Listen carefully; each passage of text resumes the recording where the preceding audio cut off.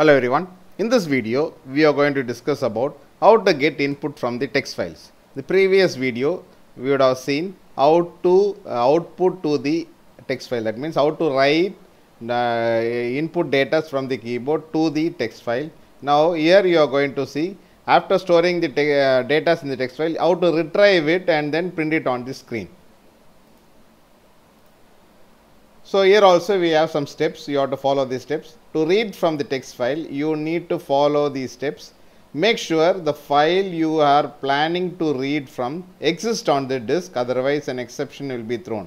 That is, if you are going to retrieve some file, make sure that file is available. That means you have to first create the file, store the data into it, and then find second thing you can retrieve it from the files. Okay, so you make sure that the file is exists, otherwise it throws an exception.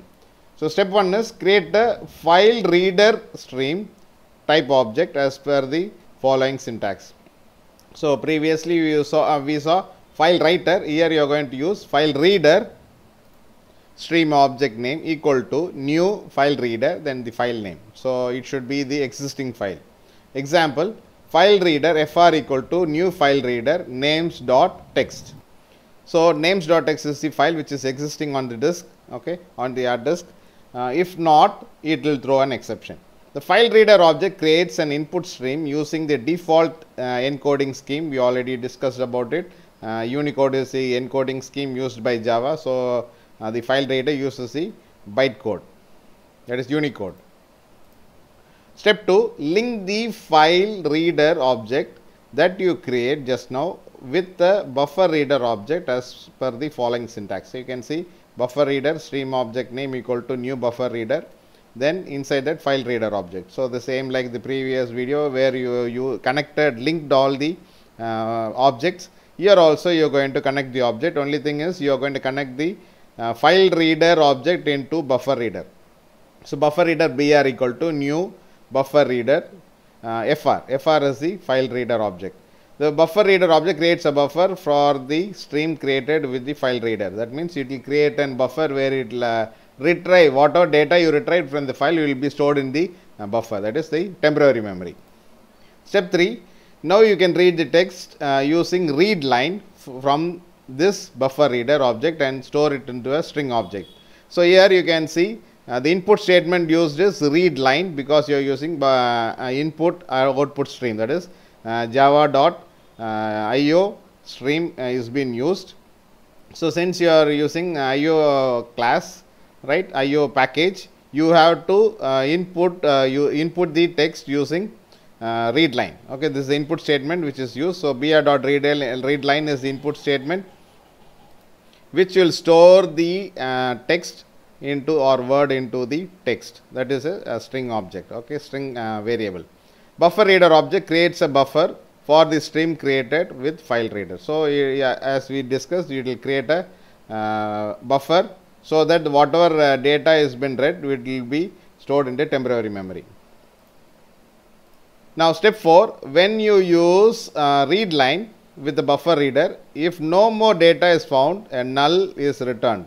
Check this using the following. That means you may create 5. The previous video we saw an example of creating 5 names, okay, storing into the file.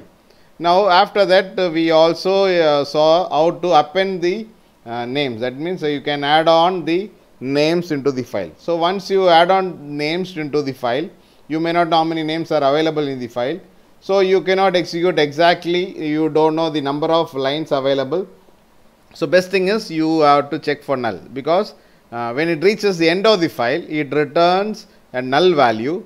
If it is not checked, then it will throw an exception. So here in while loop, okay, this line should be used, text equal to br.readline not equal to null. Okay, so this line is very important to be used in the while loop, because once this condition is false, it will come out of the loop. That means until the data in the file is not null, it will keep on execute. Once it becomes null, it stops execution and comes out of the loop. So we will discuss it in the program. but make sure not to include br.readline in the body of the loop. Okay, not inside the body, it should be in the condition statement itself. Otherwise, 2 lines will be read, but only one would be processed. So if you use read line inside the while loop, it will execute twice. Okay, that means you may get a null value. Next again, it will read another line which you don't have any value. So there will be an exception. Then there is a problem in reading the file. So use it in the while statement itself. Now finally, and step 5 is, once you are through, close all the file, right, or whatever object you created, just close it. So if you close the latest object, the remaining object will be closed. So buffer reader object dot close. Okay, so here you can see example is br dot close is the last statement.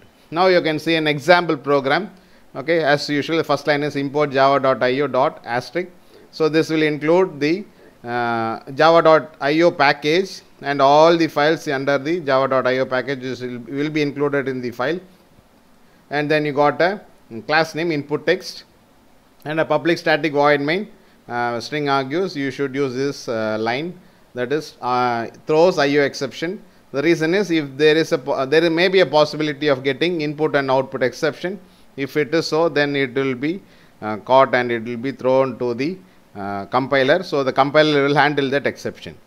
Now you can see the first line in public static void main is buffered reader br equal to new buffered reader within bracket new file reader and within bracket names.txt. So it is, instead of writing in 2 lines, we are written in the single line itself, and make sure that names.txt has been available in the disk, otherwise it will throw an error.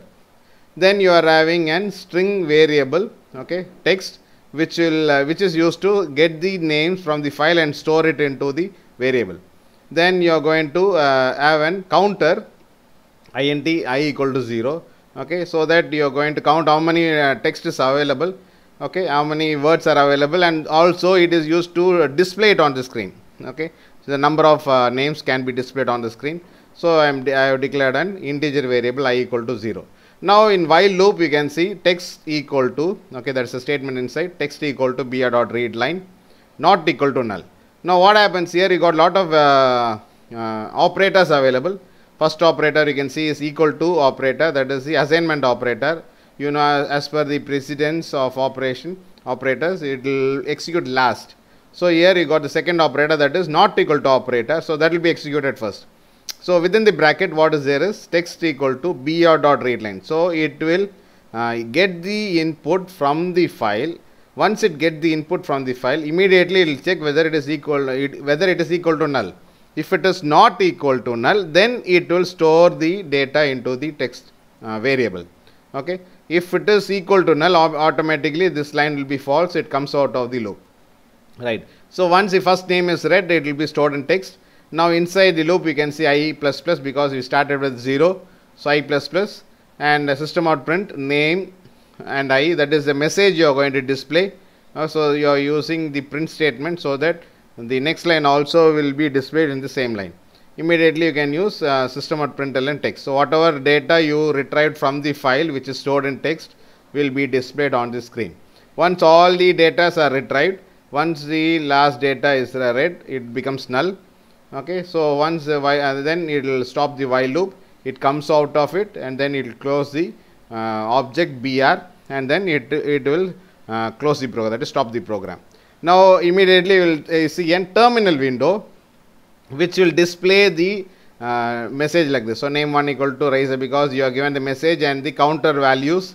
So according to the number of names, it keeps on increasing, right. So here only you are going to show the output on the screen. Okay, so if suppose if they ask you to input say 10 names and then some marks and then display it on the screen, then you have to do both. You have to create a file, text file, store it into this text file, and then retrieve it from the text file and display it on the screen. So the whole process has to be done whenever a question is asked like that.